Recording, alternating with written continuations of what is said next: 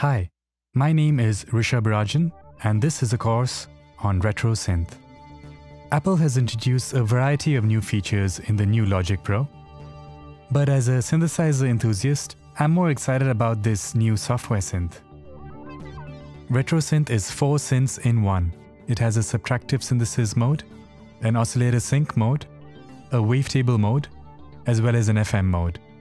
And in this course, we're going to discover how all these 4 modes work. Now, if you're new to synthesis, don't worry. I'm going to start you off right from the beginning.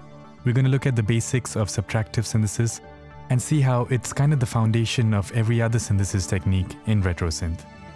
We're going to look at the theory behind each of these modes, and then we're going to see how it's implemented in the synth, and we'll also look at creating specific sounds in all the 4 modes.